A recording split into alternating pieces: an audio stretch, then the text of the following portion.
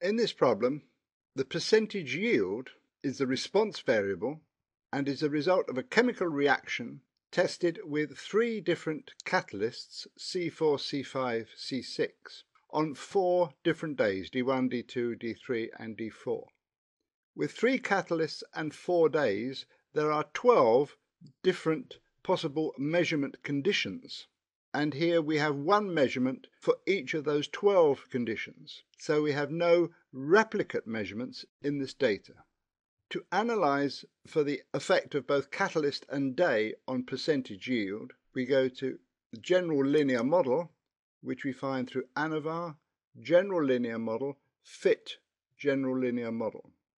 When we fit a general linear model for the first time in a session, all of these options under here will be faded out. So we have to go through the process of fitting the general linear model before we can select any other options like comparisons or factorial plots. So we now fit the model, and the response in this case is the yield, and the factors are the day and the catalyst. The order in which we select these can affect the way in which the data is displayed at a later stage. And it may be necessary for a different graph to come back and change the order of selection. So now we click on Model, and we see that the factor terms that have been selected for our model are day and catalyst. So we will just accept those, OK, and run the analysis. The results appear in the session window, and we see that we have the standard analysis of variance table. Both the day and the catalyst are identified as being significant, the day with a p-value of 0.009 and catalyst with a p-value of 0.028.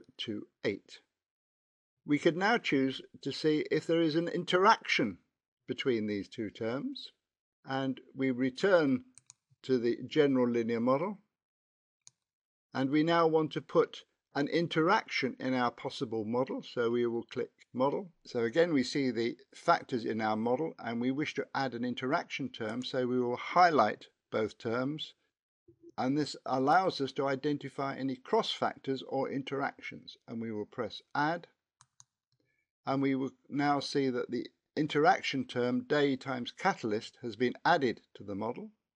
So we will click OK and run the analysis. If we look at the analysis of variance table, we can see that it has measured sums of squares, but it has been unable to calculate any significance values because it requires replicate measurements to be able to separate the variations due to the uncertainty with the error and the uncertainties within the interaction term. However, we can return to the menu, and now that we have fitted the general linear model, we can actually look at a factor plot. And so we have day and catalyst selected, and we wish to select an interaction graph. So we will go to Graph, and we'll only look for the interaction plot and click OK. OK. So this gives us the interaction plot, which confirms that there is an effect due to the day, in which case we see that the yield appears to decrease from day to day. We also see that there is a difference between the catalysts, in that the catalyst C5 does appear to be different from catalysts C4 and C6, which confirms the results that we had in the table. We can demonstrate the calculation of a true interaction term by using this new data set, which again shows the yield of a chemical reaction, but this time just using 2 different catalysts, C6 and C7, at 3 different temperatures, T1, T2 and T3. With the 2 catalysts and 3 temperature, we have 6 possible measurement conditions, but with the 12 measurements, we can see, for example, that rows 1 and 2 are measurements both made with catalyst C6 and at temperature T1, so they are replicate measurements made under the same experimental conditions. So we have 2 replicates for every one of 6 different measurement conditions. And to perform the Anova analysis, we go to Stat, Anova, General Linear Model, and we need to fit the general linear model. The response is the yield, and the factors are the temperature and the catalyst. We need to go to Model, and we wish to analyze the interaction term, so we highlight these 2 terms in the model and add a cross factor, or the interaction term, which appears as temp times catalyst, and we can run OK, and we run OK. If we look at the analysis of variance output table, we can see we have the temperature, the catalyst, and temperature times catalyst. Looking at the p-values, we can see that the temperature is indeed significant with a p-value of 0.026, and on the face of it, the catalyst with a p-value of 0.343 does not appear to be significant.